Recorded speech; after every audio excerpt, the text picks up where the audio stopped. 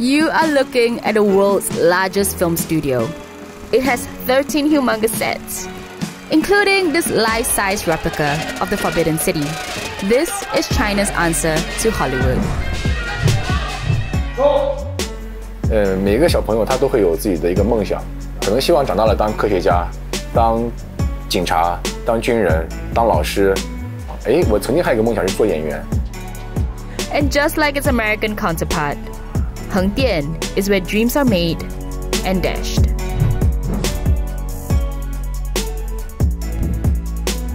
Located in China's eastern Zhejiang province, Hengdian World Studios is China's biggest and busiest film studio.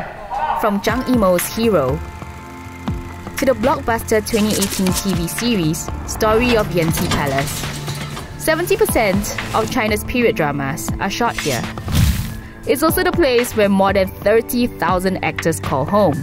Yu Peng is one of them. After landing his first gig as a lighting stand-in for Chen Kaige's Legend of the Demon Cat, Yu moved to Hengdian in 2018. 工作虽然是光替光替就是帮演员站位置，然后调灯光。虽然这个工作很单调，也不怎么起眼，但是我胜任之后得到了陈凯歌导演的一个表扬、鼓励和肯定。既然我自己喜欢影视，想做影视演员的话，我觉得应该让自己放手搏一搏。于是就大胆的来到了浙江横店。So what's a typical day like for you? 我们会有一些演员群，他们会有一些通告发在群里边，我们需要一个这个演员年龄在25岁到30岁，会武术或者是那个文戏比较好，觉得合适的人可以过来面试。你知道吗？二郎神还有展昭还有赵子龙都是我特别向往的角色，我都还没有演过，所以呢，我觉得这是个很好的机会。这样子吧，我待会儿去你那儿找你可以吗？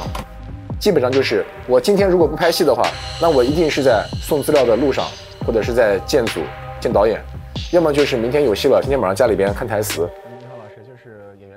But for every aspiring actor like Yu, there are many others just like him, fighting for an opportunity. 为什么来横店呢？因为横店这个地方它的起点特别的低。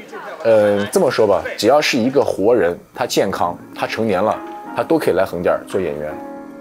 The starting pay for a background extra is $14 for a full day's work. 我来横店半年多吧，来的不算久，累也挺累的，但是挺开心的，因为自己毕竟喜欢这一行，喜欢做演员。There are different types of extras. 群众演员跟那个前景角色，他们费用都不一样的。